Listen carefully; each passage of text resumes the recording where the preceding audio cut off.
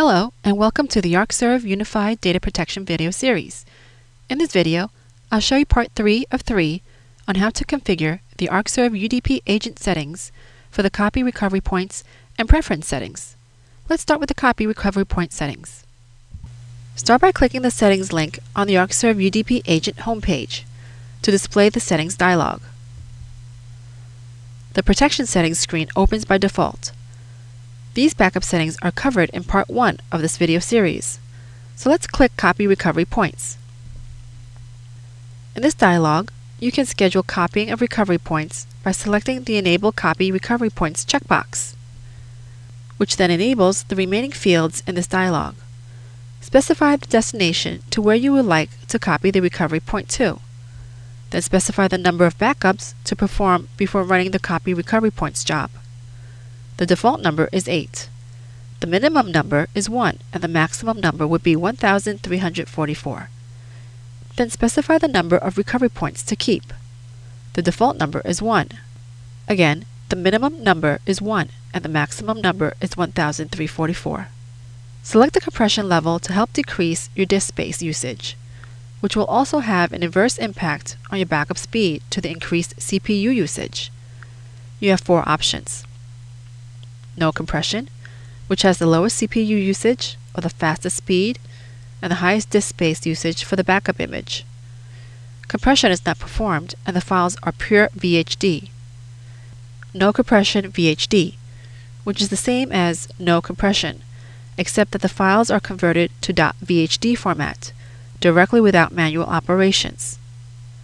Standard compression, which performs some compression, provides good balance between CPU usage and disk space usage.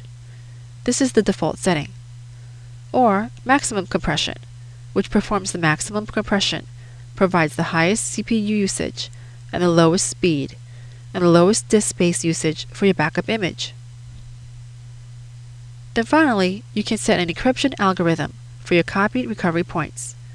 If you select any of the AES algorithms, you're required to enter and confirm the encryption password. Click Save Settings, and your recovery point settings are now saved and successfully configured.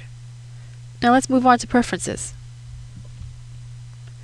With the Preferences screen, it provides a quick and easy way to specify various options for the behavior of your Arcserve UDP agent for Windows. Click General. In this dialog, you have the option to select from the Tray Monitor notifications what kind of notifications to be displayed on your home page. Next, click Email Alerts. In this dialog, you can specify automatic email alert notifications for selected events. Check Enable Email Alerts to enable the fields on this dialog. You can then select one or more job alerts, disk space alerts, and updates alerts to be emailed to you when these jobs complete. Click the Email Settings button to specify the email settings like the mail server, subject title, who the email is coming from, and email recipients. You can also enable and define your proxy settings.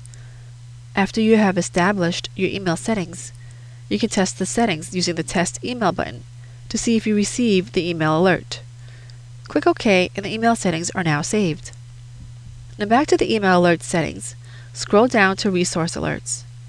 You can enable Resource Alerts to send email alerts when any of the specified resource threshold level is reached.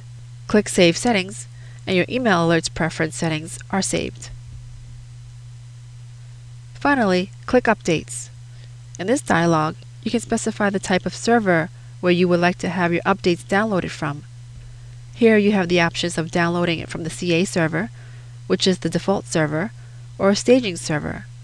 If you want the updates to be downloaded from the proxy server, click the Proxy Settings button. This setting is only available when you select CA server. Let's click the Proxy Settings button. In the Proxy Settings dialog, you can either use the browser proxy settings, which is only for IE and Chrome, or configure your own proxy settings. Click OK to save your proxy settings. Back in the Updates dialog, if you select Staging Server as the server to download the updates from, then click Add Server to add the staging server.